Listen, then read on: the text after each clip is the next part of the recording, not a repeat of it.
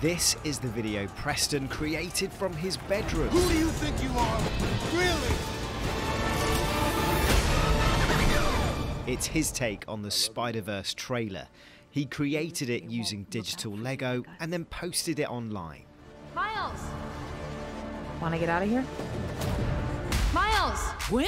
Wanna get out of here? They dropped the first trailer, I was super excited. Like, I wanted to see how the story continued from the first one. So while I was watching the trailer, I realized that I also make Lego stuff on my channel. Why don't I, recreate the trailer? So yeah, I did that, and it took me around like 2 weeks to finish and upload to YouTube and Twitter. The response was just incredible. It blew up much more than I thought it would. I didn't think it would ever get this much attention. Since then, his clip has been viewed 3.5 million times.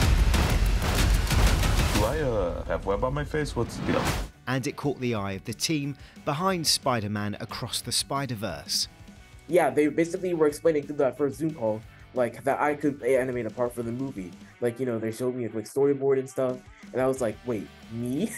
I was so surprised. To get to animate a part in potentially the greatest animated movie ever. I was just like, no way. There's no way I was gonna be able to do this.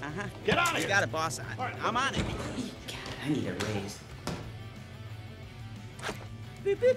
Miguel, it's Peter.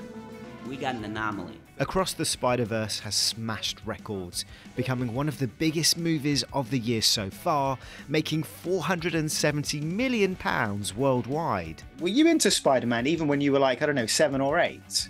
Yeah, definitely. I was a Spider-Man fan. My earliest memory was just having a Spider-Man hard pencil case kind of thing, and I used to just copy the illustration of Spider-Man that was on there and just keep drawing him.